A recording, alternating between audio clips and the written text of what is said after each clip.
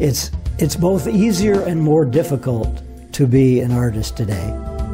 It's easier because you have access, much easier access to absolutely stunningly great tools with which you can make art, beginning with your smartphone or tablet.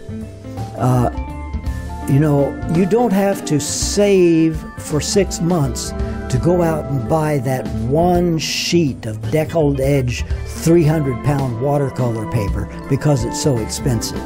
No, you get another piece of software that'll emulate the look and feel of that wonderful paper. So you have access, you have easier access to great tools.